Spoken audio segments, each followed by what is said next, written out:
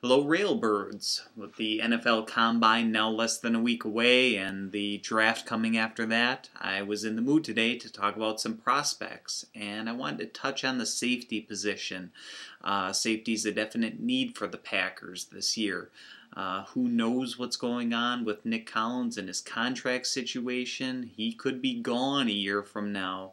At strong safety with Atari Bigby. He's the type of guy who's been injured and inconsistent over the course of his career.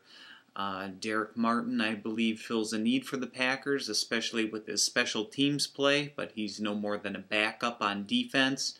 And that leaves room for, if the Packers keep four safeties on their 53-man roster, one more guy, which I think could adequately be filled through the draft. Now, the Packers could add somebody in free agency. Ryan Clark at Pittsburgh, I know, is a name that's been bounced around, has been discussed as a possible landing spot for that unrestricted free agent. I know Tampa Bay has a pair of unrestricted free agent safeties, Jermaine Phillips and Will Allen.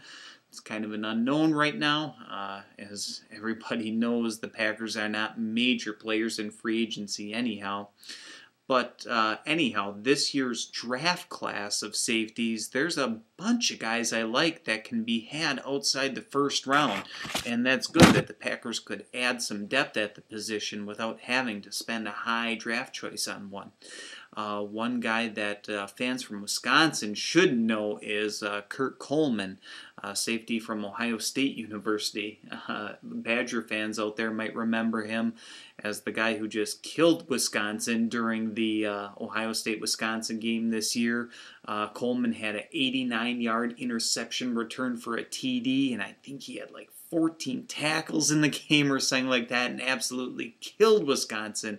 And had it not been for him, Wisconsin was in that game and could have won it. Now, I think the final score was something like 31-13, but it was a much closer game than that, and it was thanks to Kurt Coleman that the Buckeyes had won that game, and really, he carried that team. I know he's a team captain as well and a good guy.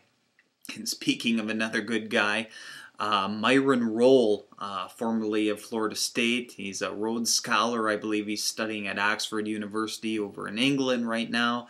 But he's going to be declaring for this 2010 draft. And both Coleman and him are types of guys that can be had in like the 5th round, if not even later, according to current projections out there. Myron Rolle, very smart, intellectual, instinctive player, and that's his major attributes. And he's the type of guy people have been talking about as a Packers person and would really fit in well. And I think those are guys that really could add to the Packers in the later rounds. There's a couple other people. Obviously, a guy like Eric Berry's going to be gone in the first 10 picks of the draft, top 5 even probably.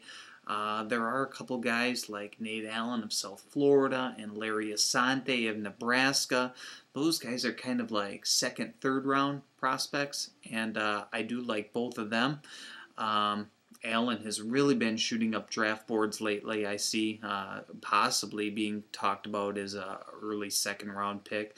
Larry Asante, maybe not quite that high, but another guy who is really known for his run support and could offer the Packers, the type of player who can come up in the box and tackle really well.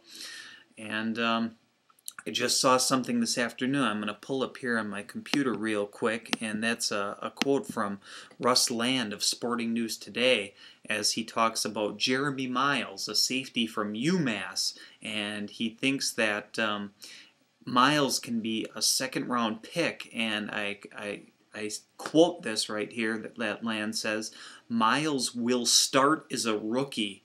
He is a mature player in all phases of the game. He merits strong 2nd round consideration for a team that needs a starting safety.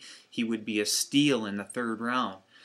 This is a guy I know very little about. Obviously, he's not even from a D1 or FBS school, so I assume this is a type of player a lot of people don't know a lot about, and I found that very interesting to read that about him. So these are some guys that I'm going to be keeping my eye on at the Combine next week during workouts, and you should too, I think. So that's all for today. See you later.